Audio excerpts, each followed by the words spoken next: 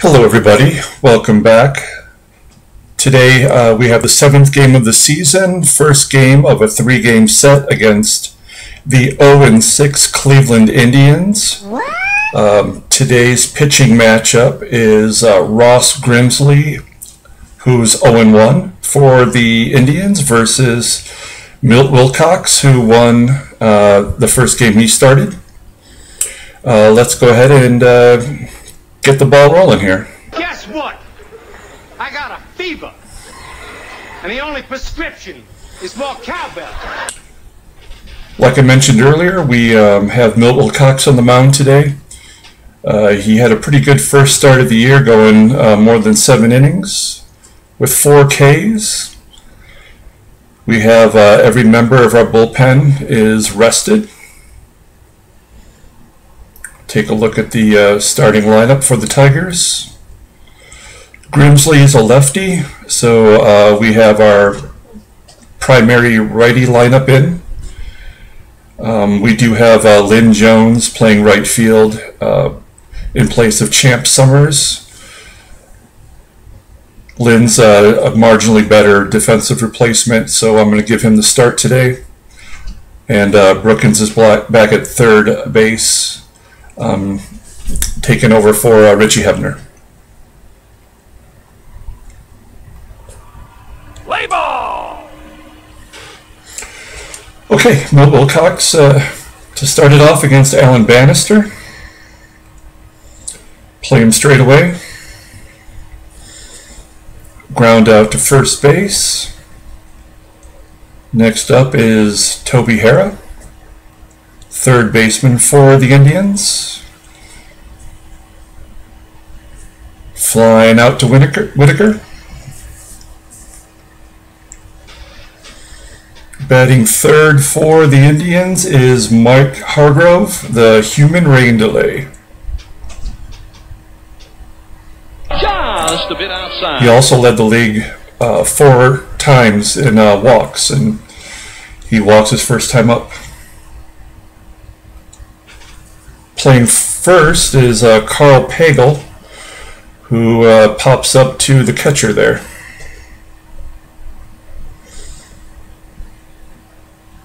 Bottom of the first. Facing against Ross Grimsley, we have Trammell batting first. Grounder to short. Grimsley's facing Lou Whitaker. Oh, it drops in. Do we want to go for 2? 50% chance of success. Manning's got a below average arm. He did win a gold glove though. Sweet mother of God! You know, it's early. I'm going to say yes. And he's safe at second. Nice.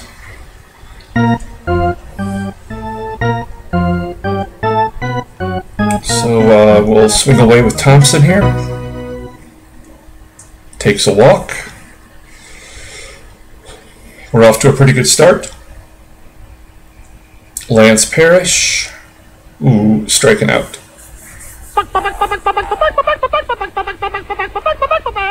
Steve Kemp. Flying out to deep center. Okay.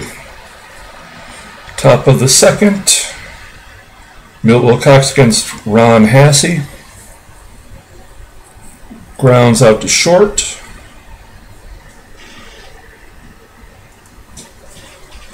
Miguel Delaney, right fielder.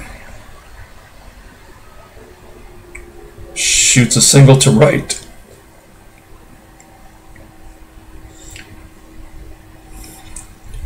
Von Hayes is up. Oh, Milt walks him. That brings up Rick Manning. I am going to guard the lines, try to get a double play. Ron, where are you? I'm in a glass case of emotion! That might do it. No. Runners move up. That brings up Tom Verizer. I'm going to bring the outfield in. Tom Verizer was the previous shortstop before Alan Trammell on the Tigers. And that should be 3. Johnny Walkenfuss is up. Still got the 2 dingers from opening day.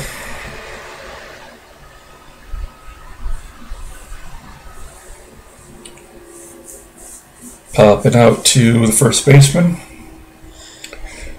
Dave Stegman got his first hit of the year in the last game. Takes a walk. I am going to steal second. I'm going to try. Stegman's got an 87 speed, which is above average. Versus the lefty pitcher, that works. We'll take it. We're going to have Brookins try to shoot it through the right side. And he fights it off to the right side. That'll move up Stegman. Lynn Jones has a chance to score him from third, but he grounds out to short. So we're back to the top of the lineup. Alan Bannister. I'm going to bring the outfield in since his power is so low.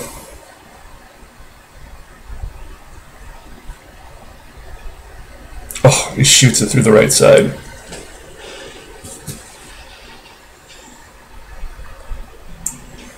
We're going to try to guard the lines and turn 2.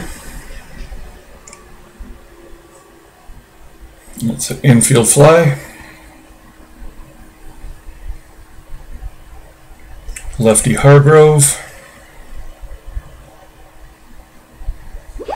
Bannister steals second against Parrish.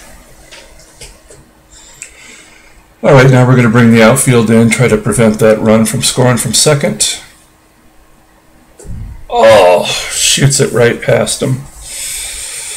So that run scored anyway. Next up, Carl Pagel.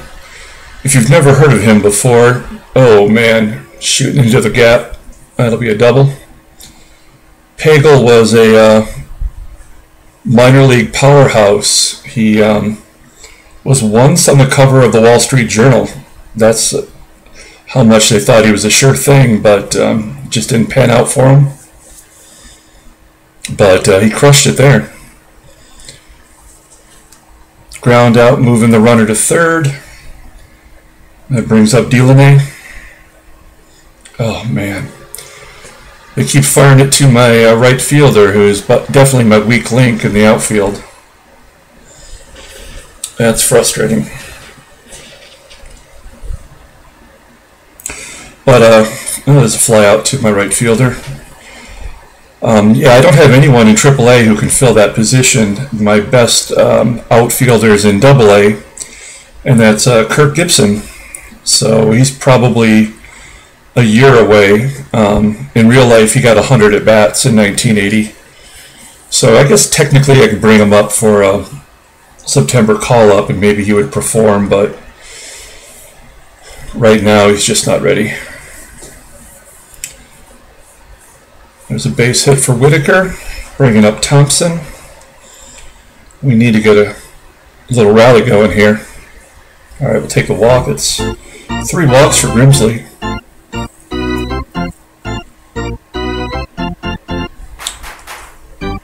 Oh, sure would like a 3-run jack there. But instead it's a double play, and we head to the top of the 4th.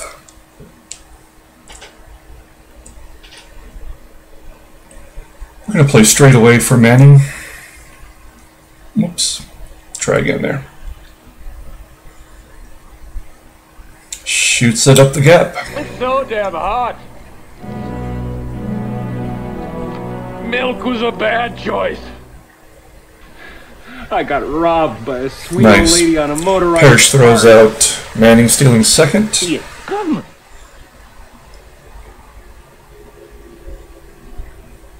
Fly ball to center. 2 down for Bannister. Oh no. Should be another double. Yep. That's 7 hits given up for Wilcox after such a great first start of the year. That's his 3rd walk and no Ks. Just making the Indians look like the 27 Yankees. Settle down, Beavis. There we go. There's the first K. Alright, let's get it going here, guys.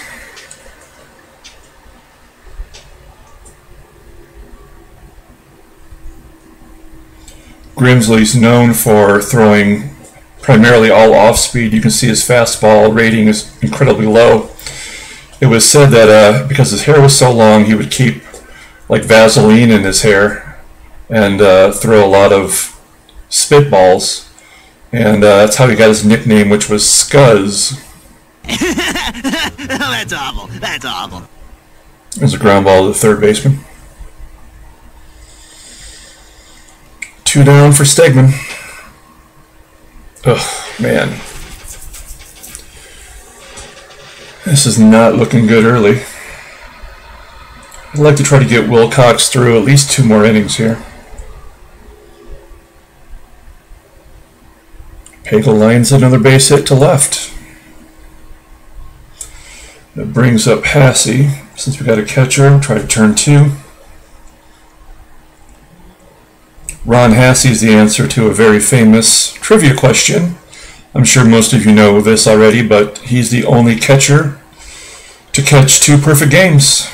One was for Len Barker, and the other was Dennis Martinez.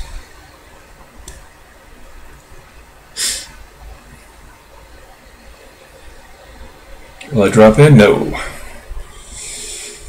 Stegman with the fly out there.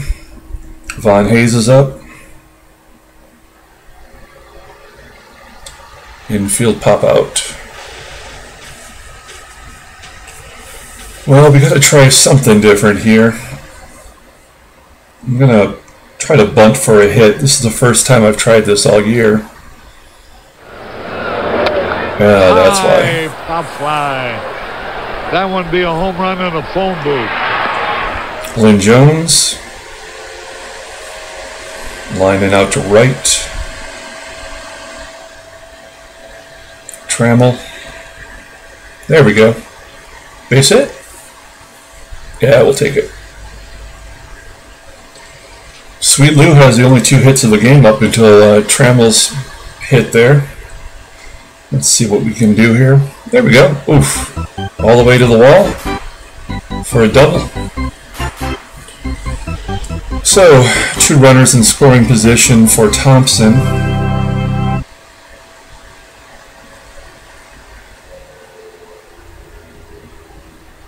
It's just going to be a lazy fly ball out to right.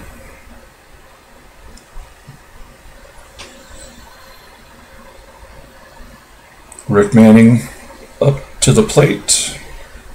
Grounded out to Lou. No, Lou. I meant to do that. Lou boots it. Not so sweet. Hey, that's a good one.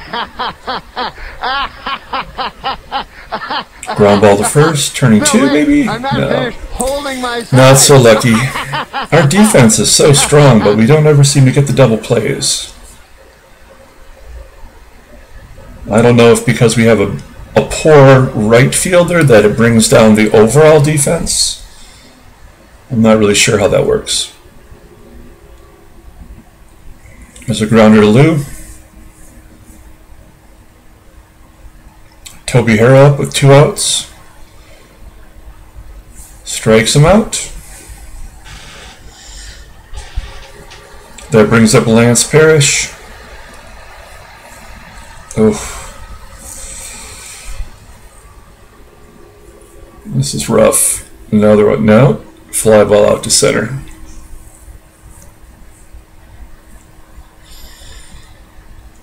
Walking fist up. Almost snuck it through there. Oh, there's 3 feet of air that time. an error on the shortstop. Tom Verizor.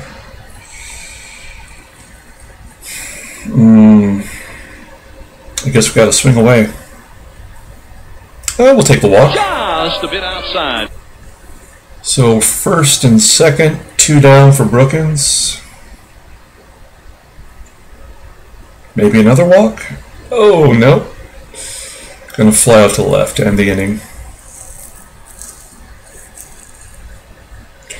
So Wilcox is tired at 89 pitches, and we have 3 lefties coming up. So I'm going to take Wilcox out, and it's the 7th, so I'm thinking Pat Underwood. He's pitched in 2 of the first 6 games, or Schatzeder, who's pitched in 3.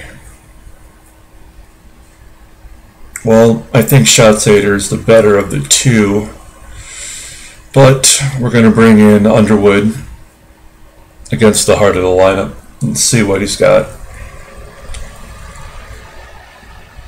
Oh, that's not good. That's going to get to the wall for 2.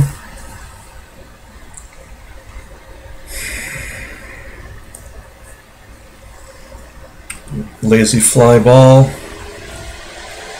Hargrove can't tag up. That brings up Passy. Oh. That's right! We can't have anyone freak out there, okay? So now we're facing a righty, Delaney, and Delaney batted 341 in 1980. So he is no sure thing. And he batted 341 with no home runs, but he's got an 83 power. That doesn't make sense. What?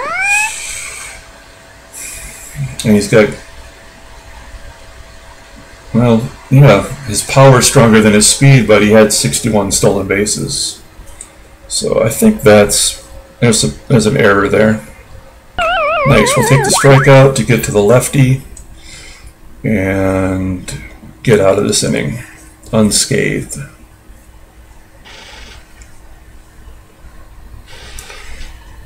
Grimsley sits at 100 pitches.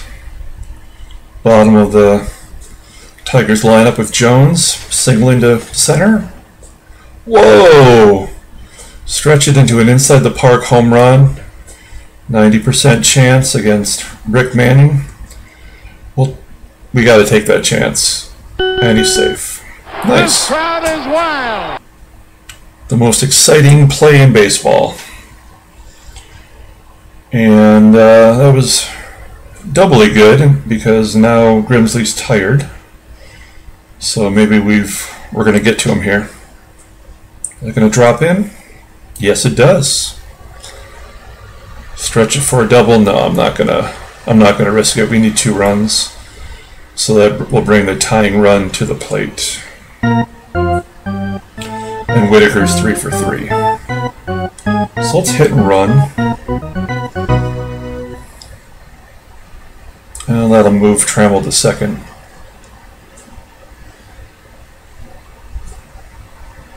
We'll give JT a chance to drive one deep. Nope. That'll be a base hit though. Let's score the run. No, we're not gonna risk that. Oh, he's got a noodle arm. Oh man! They're keeping Grimsley in there, even though he's really struggling. 1 down still for the big wheel. Boom. There we go. That's out of here. And we take the lead. And they're still going to keep him in there. Well, I guess against the lefty, that's probably what I do. Grounding out to third. And there they go. They're bringing in the righty, Mike Stanton. He's taking a shower because he stinks. Who hasn't pitched since 1975. I don't think that's the right Mike Stanton. I don't think that's the right one. But anyway. Okay, Walking Fuss is up. And he grounds out to third. Big comeback there. Top of the 8th. Underwood's facing a lefty, so I'm going to leave him in there for this last batter. Then we'll bring in the righty. Pops up.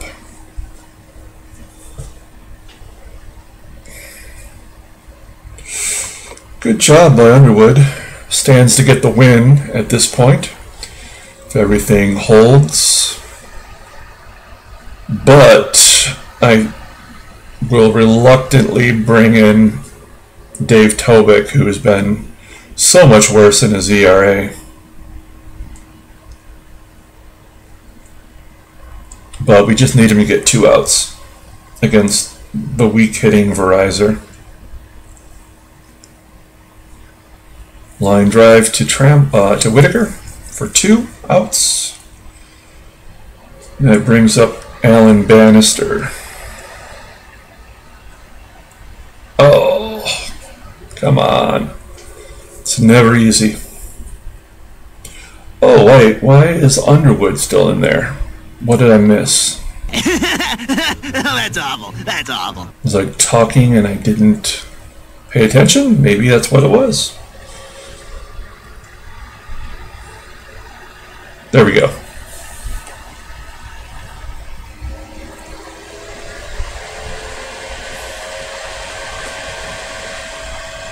Alright, so bottom of the 8th inning. Stegman's up. Ooh, infield hit to the pitcher. Sure would be nice if we could get a couple extra runs here. Brookins flying out to shortstop. Bringing up Lynn Jones. Base hit to left. Yeah, we're going to send the runner to third. Push it. Yeah, there we go. First and third. Runners in scoring position. See if Trammell can hit the ball to the outfield. Nope. Barely hits it back to the pitcher. Oh, that sucks. Let's see. We'll let Lou swing away. Nope. Gonna take a walk. Bringing up JT. And he weakly grounds out to short. Okay, so we're going to bring in, we should be bringing in our closer, but both Hiller and Lopez got lit up the last time they were in. They gave up they combined to give up that grand slam and to lose it in the 12th.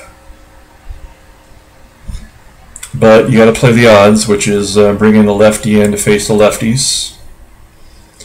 And I really wish I had someone to put in at right field for defensive purposes, but I don't. So we play it out. Ground ball to short. It's 1 down. Carl Pagel's up. I knew it wasn't going to be easy. That brings up Hassey. We're going to guard the lines, turn 2, and get out of here right now. Come on. Oh, nope. Fly ball to center.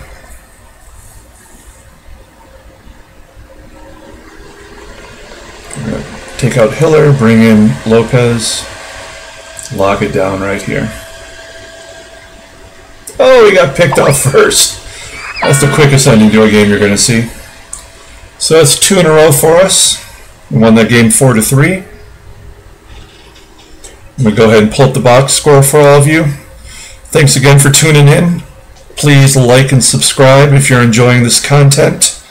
Also keep in mind that Brainiac Baseball will be having its first ever card break on this Sunday. So there's 3 open spots. If you go to my Patreon page, which is also Brainiac Baseball, you can get in for only $4.